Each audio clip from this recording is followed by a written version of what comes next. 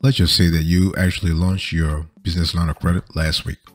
Okay, it's been a few days now and you are thinking already about where do I get the funding that I need, like a business line of credit, right? So into this conversation, what I want to do is I want to show you actually some hacks that you need to implement right away, not yesterday, not tomorrow, right away. If you are trying to get a startup business line of credit as soon as you launched or a few days after you launched. So here is the overview that I really want you to pay attention to. The first thing is, if you are trying to actually position your business or to position your startup under the right under the right light when it comes to a lender, ask yourself, are you looking for a revolving or non-revolving line of credit for your startup business? The thing is, a lot of folks believe that when we hear the term startup business line of credit, it has to be revolving. No way, Jose. Sometimes you can have a non-revolving line of credit. So let me just quickly break it down for you. When we talk about a revolving line of credit, that's what everybody knows, right? That's like a keen, similar to a credit card, a business credit card for that matter. So basically, the bank or credit union or lender, it can be an online lender, it could be a tradition, it can be an alternative lender such as Kalamata Capital, or an online lender such as Blue Vine. It can be a bank such as Chase. It can be a credit union such as Navy Fed. So they basically actually give you access to cash. So that's called a revolving line of credit. In other words, when you tap into the line replenishes itself as soon as you pay it back. So if you pay it back, it's kind of similar to a credit card. So if you pay it back, you constantly have access to the same amount of cash. So that's for the revolving part. If you have a non-revolving part, that means that if you have a non-revolving line of credit, that means once you use the cash, the cash does not replenish. You have to, once you pay it, that's it. So be very clear. If you want to get a business line of credit for your startup soon after launching, make sure that you are clear about the revolving versus non-revolving line of credit. And which one is right for you? Well, I can't answer that question because I don't know your industry. I don't know your geography. I don't know the fundamentals of your business. I don't even know if you have cash. I don't know. I haven't looked at your beginning balance sheet. I don't know if your cash amount. Okay, so I don't know your strategy.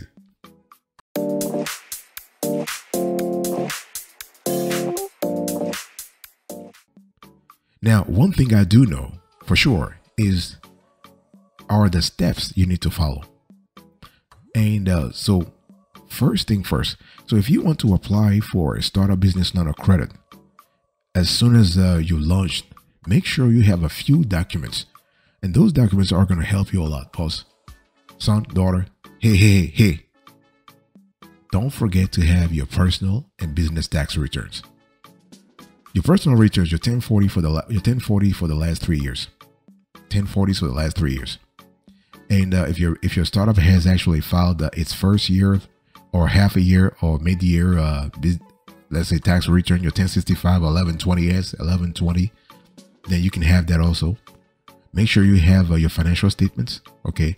And it's really important to understand that when we talk about a startup business line of credit, the lender really understands that they need to monitor your financial position on an ongoing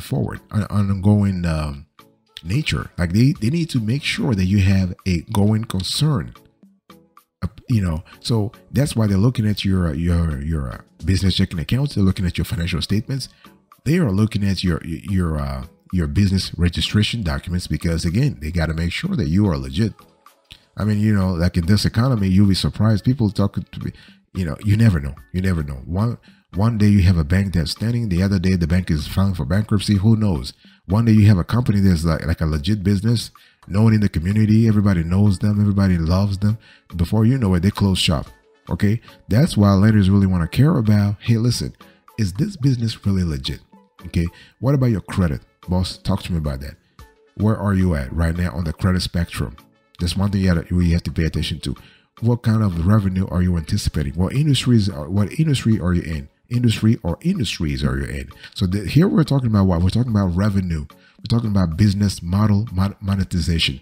We're speaking about your revenue projections. Those are really important. So big decision time, boss. Do you at least have a business plan? Do you have a business licenses and permits in your industry? Do you have a set of financial projections? Those three things, do you have them? You got to have them, boss. You got to have them.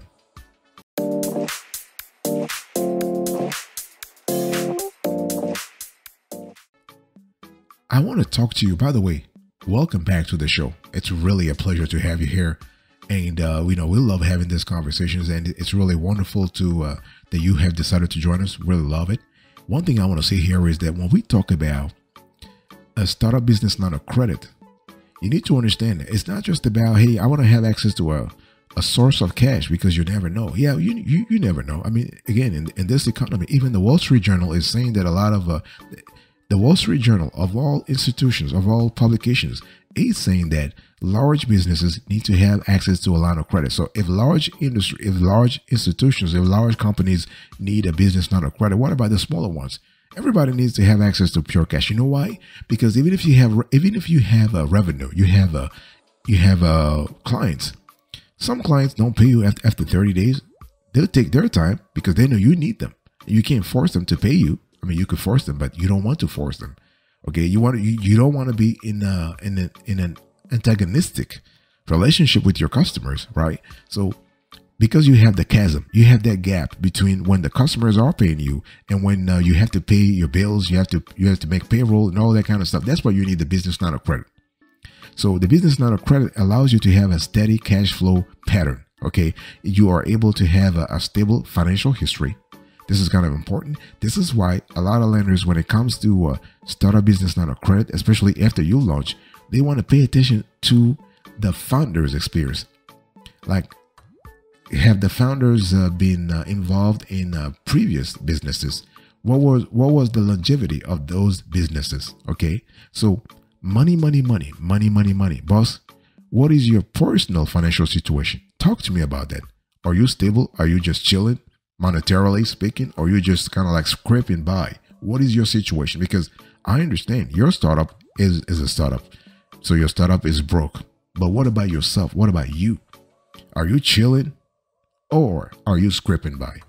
This is kind of important because the lender is going to ask you. Because if the lender realizes that your startup is broke and you yourself are broke, that's a bad combination. Bad combination.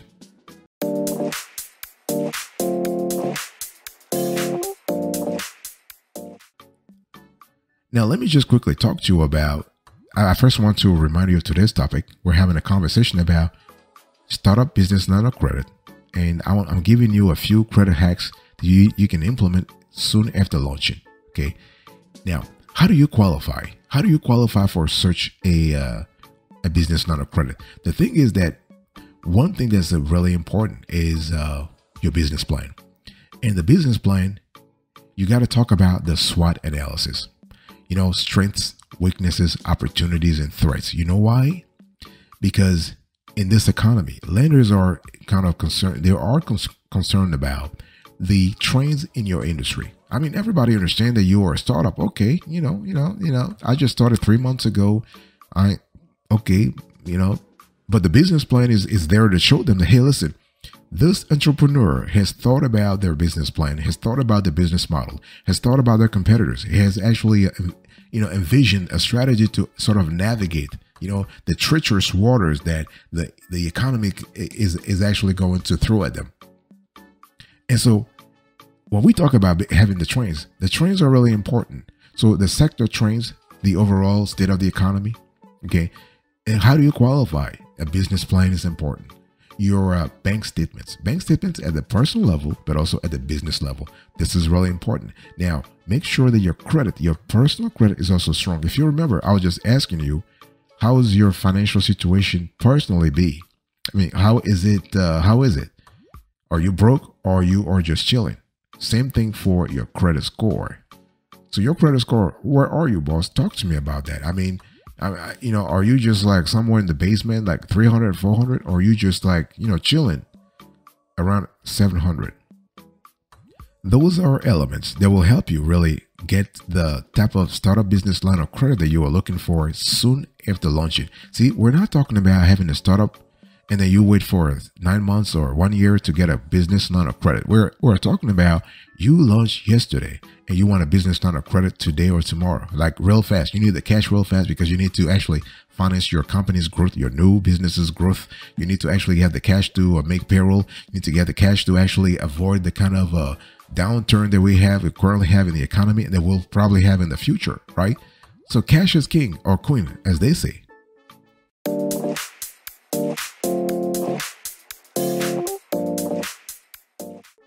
One thing I want to say here is that when we talk about a business line of credit, you need to understand one thing.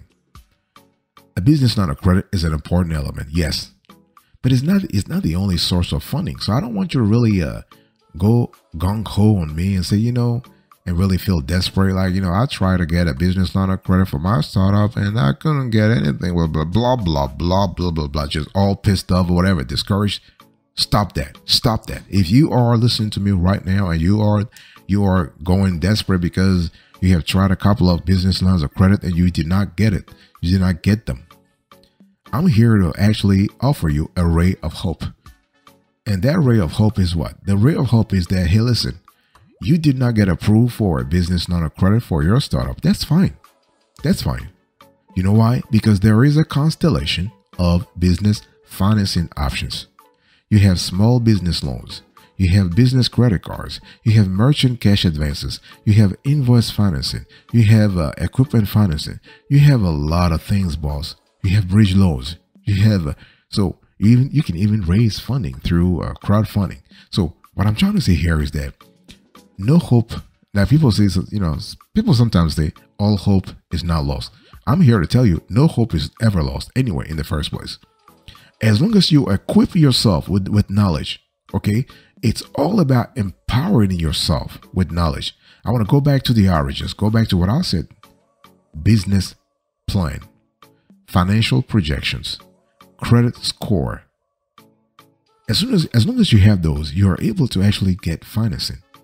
Maybe not the business line of credit that you wanted to have, but you can probably have, for instance, invoice financing. Let's say you have you were able to land a big contract, but the customer is telling you, hey, listen, I'm not going to pay you in 30 days. I'll pay you in 90 days. So what do? You've already provided the service, but you need to survive. You need to pay your employees. This is when you go to a factor, an accounts receivable factor, and you sell the invoice to them.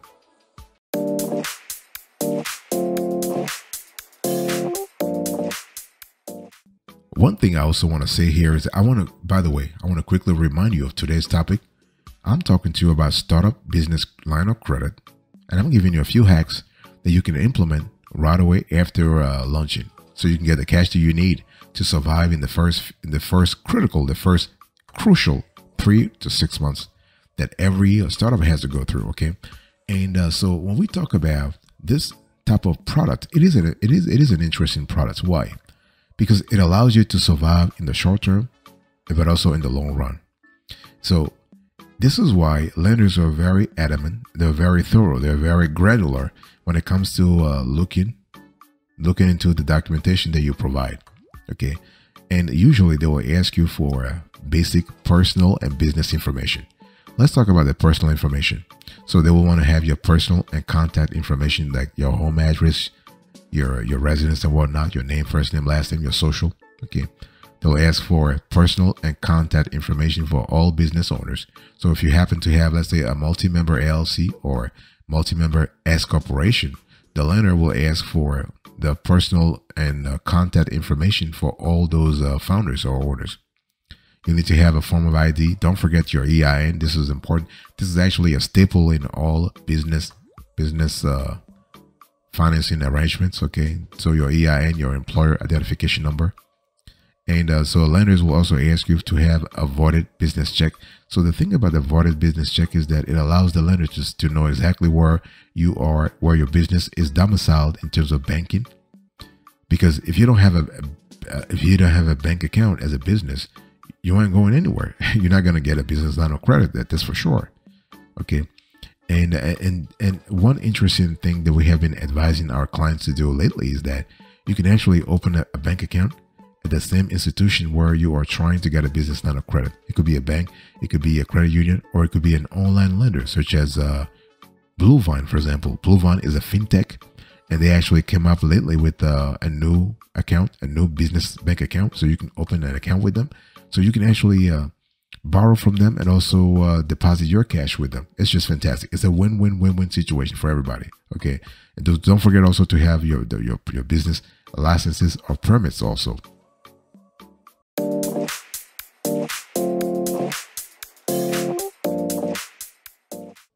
Now let's just address an important element here. How do you actually qualify, or how do you qualify for an unsecured business line of credit? The thing is that if you are a startup, and I think I've made it clear throughout this conversation that some lenders, if not all lenders, they're kind of scared of you. Like they're thinking, you know, they can't get their cash back because of the probability of you going bankrupt within the first 3 years. That probability is really high, especially when the economy is going through some yo-yo. You know, lenders are kind of scared, like they're scared, like shh, for real. And so if you want to qualify for an unsecured business line of credit, you're gonna have to provide some quote unquote guarantees. You don't have to provide a personal guarantee, but you're gonna have to beef up. You're gonna have to strengthen your application. So you want to look at things like time and business. Okay, so lenders will ask minimum 6 months in business. So if you are a startup, technically, if you are 9 months old or 11 months old, you are technically still a startup. So the actual definition of startups is actually less than a year old. So if you are having a business for less than a year, you are still technically a startup. So, and the lender will ask for your credit score and history. At the personal level, though, they just want to make sure that you are clean. Okay, so I think I've said this before, that it's very complicated, very, very complicated to get a business line of credit real fast. If you have bad credit, you can get it if you're not pressed for time. Yes, if you're not pressed for time, if you're able to wait 3 months or 3 weeks, you'll get it. You'll get it eventually. And we have covered this on other shows. There are ways to actually get this business line of credit for your startup if you have bad credit. But if you have good credit, things are a lot easier. Things are faster too. Okay, so I really want you to so if you're listening to me right now, you want to really take care of this hack. You want to implement this hack real quick. Make sure that you have a good credit.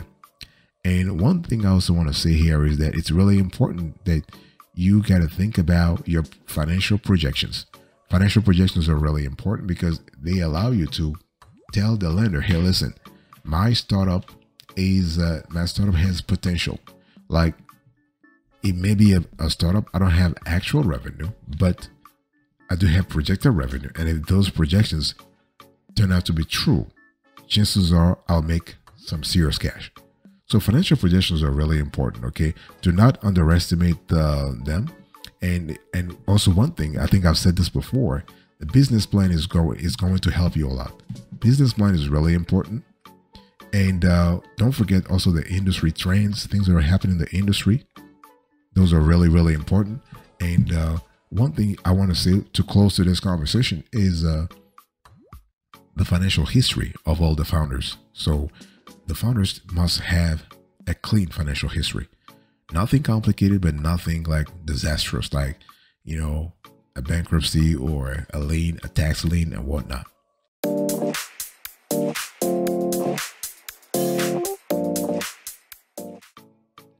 Thank you so much for your attention. I really appreciate it. In today's conversation, I was just talking to you about how to get a startup business line of credit soon after launching. I gave you a few hacks here and there. And God bless you. I'll see you next time. But until then, remember, stay marvelous.